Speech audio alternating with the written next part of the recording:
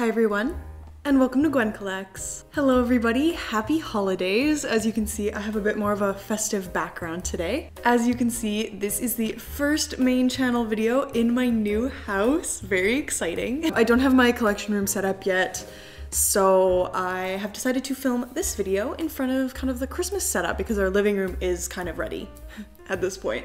So I've got the nice fireplace, part of the Christmas tree you guys can see here behind me. The window is behind me, so I don't know how good the lighting's gonna be. I don't have my lighting set up here yet, but I'm hoping it's okay. The sun is shining through all the other windows, so I'm hoping I'm illuminated somewhat.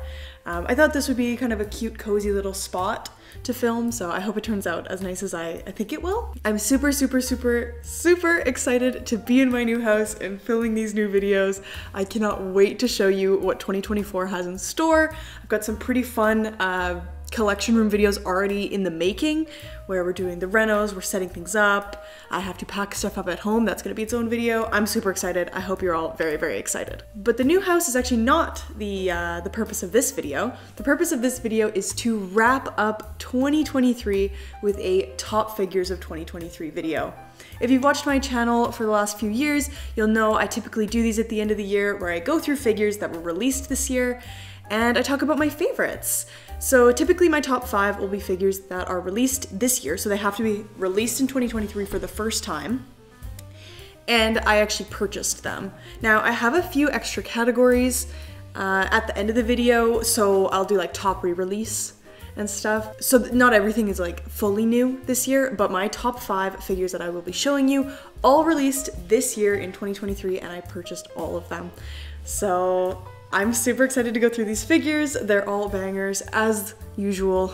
I feel like every year figures almost get better and better, so I'm super excited to show you all those today. I do not have most of the figures with me at my new house yet, so I'm going to be talking about them. Obviously I have B-roll from the haul videos and stuff that I filmed throughout the year, so I'll have tons and tons of B-roll of these figures as I talk about them, but I don't actually have them in my hands for the most part. There's a couple I do have here, but not all of them. And if you're interested in knowing what my top 5 lewd figures for 2023 are, you can actually go check that out on my Patreon at patreon.com/GwynCollects. So that video will be going up at the exact same time as this one if you're interested in seeing what my lewd picks are for this year. So yeah, before we get into my top 5, I would like to give a big shout out to today's sponsor, Bai. As you guys know, Bai has been a long-time sponsor of Gwyn Collects. I love to use their service, and I use it a ton to buy figures, merch, art books, etc. I love using Bai. They have been my longtime go-to proxy for anything and everything from Mercari, Yahoo Japan auctions, Yahoo Japan shopping,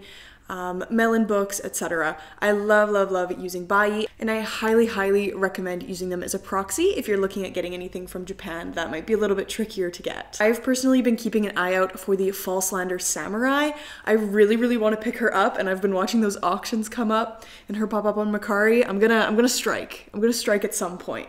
So you guys just wait, because I really want that figure. She is gorgeous. As usual, Bai has provided me with a coupon code. So if you sign up with the link in the description below, you will get a 10% off coupon for Bai, and you'll help support Gwyn Collects. So thank you so much to Bai for sponsoring this video. Let's get right into the top 5 figures. So I'm already starting off strong in 5th place here with Jataka of the Deer King. This is a Myethos figure from their National Treasure line, and it came out a bit earlier this year, a few months ago, I think in the summer at some point, and I fell in love with the design from the moment it was revealed. I pre-ordered it day one. I needed it. I was absolutely obsessed. I knew I needed it in my collection. I loved the color scheme of it. I loved the artistic base, the paint kind of flowing down between the pots, and then obviously the figure herself I just thought was so beautiful and delicate and pretty, and I loved her red sleeves with all the hieroglyph type illustrations on them. Just all around such a stunning figure. I knew I had to have it, and of course, knowing Myethos, they delivered beautifully. They just did such a wonderful job on this figure. She is quite small, but not out of scale with their other figures. I think just the character herself is quite small.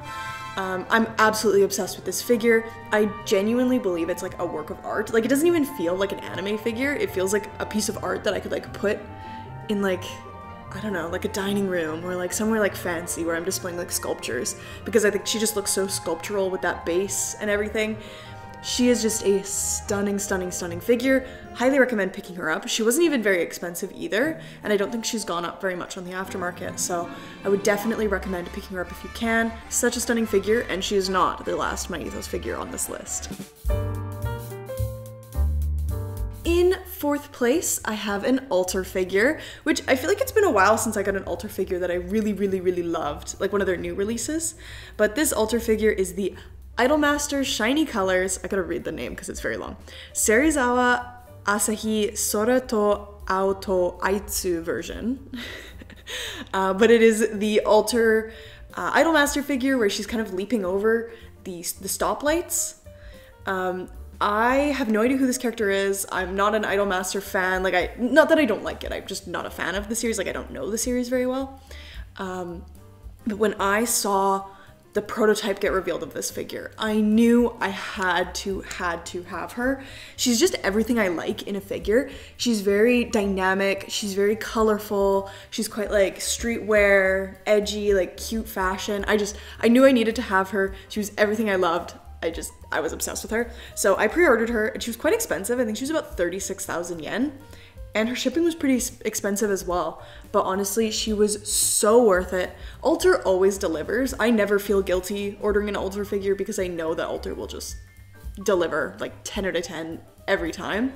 So of course she turned out absolutely amazing. Her base is so cool. I love how it like has that like digital effect that goes around the bottom.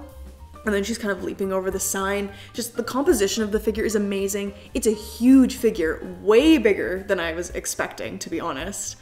And just a gorgeous, gorgeous, gorgeous figure. Like, stunning. Like, I love her so much. So I'm so happy that she could be part of my collection. I have her displayed like in my old collection room. I had her displayed with like little addos on her base, and it was so cute because the base is really big. Like, there's room for another figure almost. I think there is a Nendoroid of this character, so it might be kind of cute if you had the Nendoroid to like put her on the base too. I don't know, but absolutely love this figure. Of course, Altar delivers, as they always do, and I could not be more happy to have her in my collection. Now, this top three was really, really hard to narrow down. I had a lot of trouble. I feel like on any given day, I could switch these three. Maybe first place would stay first place, let's be real. But like 2 and 3, I definitely could switch back and forth depending on the day. But in third place, I have the Hatsune Miku Symphony 5th Anniversary Edition. This figure is just so gorgeous. I remember when they announced it, they announced like the unpainted prototype picture, honestly, when I started collecting, like way, way, way, way, way back. And I remember it was just like kind of a silhouette style photo of her. Like Miku was kind of in the dark with like gold around her. I'll put the photo on the screen here. And I remember just being like, I need her as a figure. Like Hatsune Miku is just so stunning. And then like ballet, like I just love ballerina figures, and just everything about her was so beautiful. I was like, I need her in my collection. And after many, many long years, like this was back in 2020 when I knew about her, I finally got her at the beginning of this year. I think it was like beginning of the year. And the wait was worth it. She is so beautiful. I love this figure so much. Miku is just a classic figure. I think she'll never get old. And just seeing her in like her beautiful like gramophone style tutu, and the base is gorgeous, and the little music box she came with is just perfection. I love, love, love her. Oh, so much. Like, she's just so gorgeous. I love her. So yeah, she's definitely in the top 3 of this year. Honestly, one of my favorite figures of all time. She is going to have such a place of honor in my new collection room, and she matches the color scheme of my new collection room so well. So I'm just beyond excited to have her. Oh, I love her so much. Just a perfect figure. In second place, we have another Myethos figure, and it is the Myethos original character Equinoctal Dial. This figure, again, it was one of those ones where like I saw the prototype photos and I was like, I must have it. Like, she needs to be in my collection. So obviously, instantly pre-ordered her as soon as she went up. And I could not be more pleased with this figure. She is absolutely stunning. Like, the level of detail Myethos put into the design of this figure is just insane. She's a collaboration with the British Museum. It's of an artifact there. And I've never actually seen what the artifact looks like. Maybe I'll put a photo on the screen, but I feel like they did such an amazing job turning like an artifact into a piece of art. I really love all of their like original character treasure line series figures because I think they're just beautiful, beautiful stuff. Like this one with its like compass that she has, it's actually metal and you can like twist the inside. It's amazing. I love all the clouds around her and the stars, and then just like the figure's pose and how dynamic it all is. Oh, she's just so gorgeous. I love her so much. Oh, I'm planning to display her with the Symphony Miku somehow because I just think they're like gold and beautiful, and I just cannot wait to make a display with them because God, she is such a stunning figure. All right, and the moment you've all waited for. My top figure of 2023 is the Prism Studio Violet Evergarden resin. Now, this is an unlicensed figure, so I was debating putting her on this list because, I don't know, unlicensed figures to me are kind of a weird gray area where I prefer to buy licensed figures, and I don't know, just, I don't love unlicensed stuff, but Kyoto Animation just does not want to take my money. I would give it to them if they would make me a Violet figure, but they won't. So I had to get a resin, and honestly this figure was just so stunning. I knew I had to take the chance and just get this resin. I think Prism Studio, this is their first figure, or second figure maybe, so I took a bit of a chance on this studio, and I am so happy I did. What a stunning figure. Everything about her is just perfect. Her face, her pose, the entire base is just so intricate and detailed and gorgeous that I just could not be more thrilled with how she turned out. And I'm not the only one because I didn't realize how high her aftermarket has gotten since she came out, but people are selling that thing for thousands, like over $1,000 on eBay, which is like insane to me. And like people have been offering to buy it off me. There were comments on my collection video that were like, name your price, like I will buy that Violet off you immediately. But I'm sorry guys, I will not be selling her. She is like one of my most cherished figures in my collection. Oh, I love her so much. And while I do hope one day we do get a licensed Violet, maybe from Alter, I would love an Alter Violet. This one is just so beautiful, and I'm so happy to have her in my collection. She's just stunning. And I love that while she is a resin, she's not absolutely massive or super, super heavy. Like she's a nice, just like 1/7 scale. I can fit her in my cabinets, you know, like as much as I love like huge, elaborate 1/4 scale resins, I don't have enough space for those. Like I have nowhere to put them. So having her as a 1/7 scale with just so much detail and presence on my shelf, it makes me so happy. I love her so much, and she is definitely deserving of the top spot this year. Okay, and now I have four like not subcategories, like four honorable mention categories that I wanted to mention this year, and I actually have some of these figures with me. So that's kind of nice. I'll actually be able to hold some of them because they're in the new house.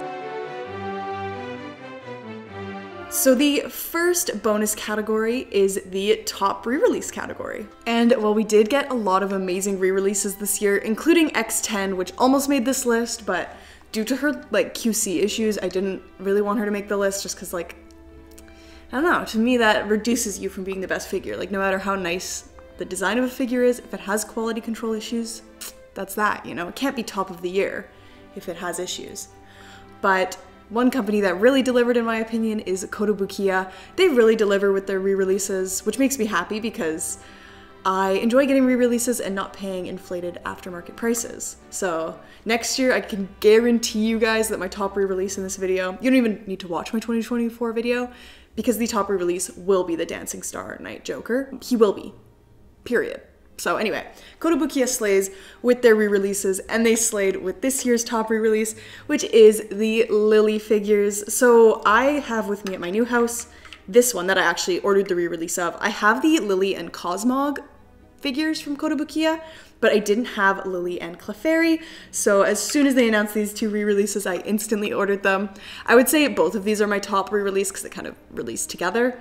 I'm so happy that Kotobukiya re-released them because the aftermarket on these guys was crazy. I know how many people love their Pokemon figures, and Lillie is just such a cute and fun character. I think she has the best Pokemon figures in my opinion. They're just so cute. Like look how cute this Clefairy is that's on here. Adorable, you know? So I'm super, super happy that Kotobukiya did a re-release of these. I think it was so necessary because so many people wanted these.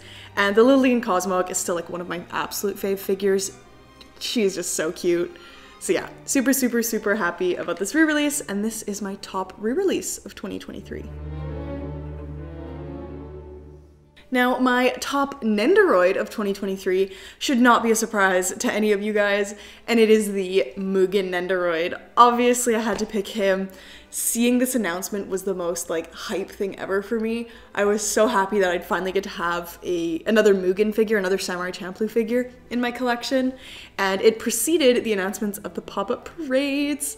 So overall, I am just so happy that us Samurai Champloo fans are getting fed because we deserve it. We need more Samurai Champloo figures. Now, I'm praying 2024 brings us a scale because that would just be the icing on the cake.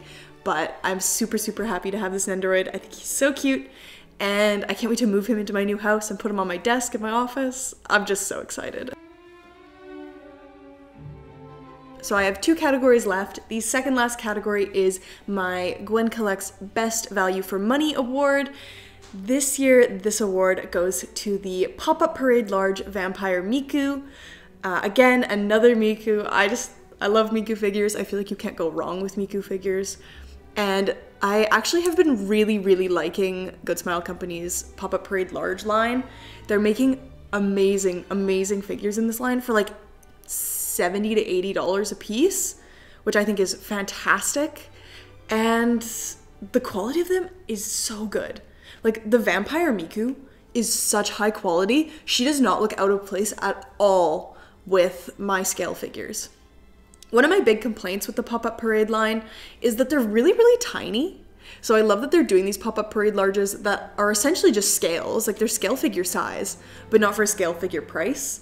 And I think while you can tell they skimp on the details here and there, I think where it counts, they do include those details, and they have like really nice sculpts, faces, etc. Even if the shading might be more lacking, I think your value for money with these Pop-Up Parade large figures is like top notch, honestly. So yeah, absolutely love this figure. Absolutely love that they're doing like Miku music video figures. I'm really hoping we get like the girl from Goddish.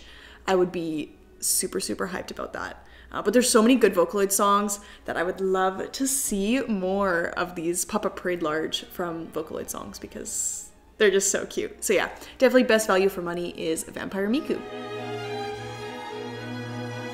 So there's one final category this year, and it is the Best Bunny category. And I thought I would add this because I didn't have any bunnies in my top 5 this year.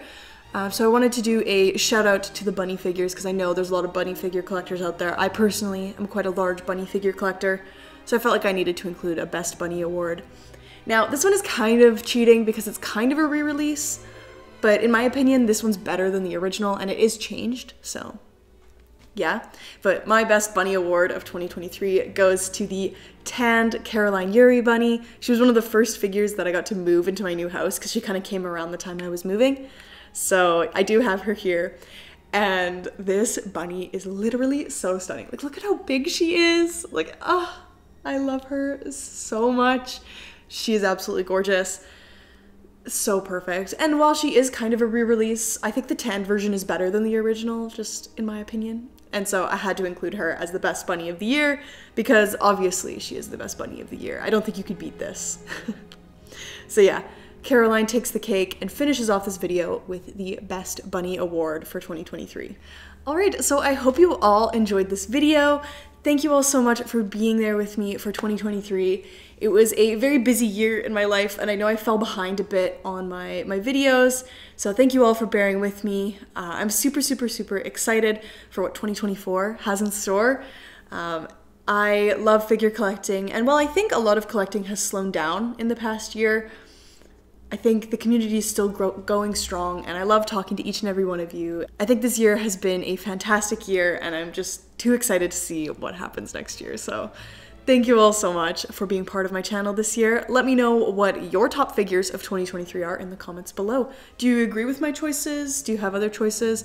I'd also like to know what you guys think is the overall top figure of the year.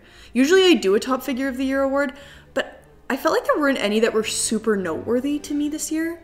So I'd love to know in the comments if there is one that's super noteworthy. Maybe Strawberry Miku, but she comes out this month, so no one really knows how she's gonna turn out. I don't know. So let me know what you guys think the top figure of 2023 is overall. I'd love to hear in the comments below. As always, thank you all so much for watching. Thank you to all of my patrons over on Patreon, and an even bigger thank you to all of my Chica tier patrons. Jackety, Remember June, Melinda, Leon Blade, and Retro Richie. Thank you all so much for your support. Also a huge thanks to Bai for sponsoring this video. As always, I hope you all have a very wonderful day, and I'll see you next time. Bye!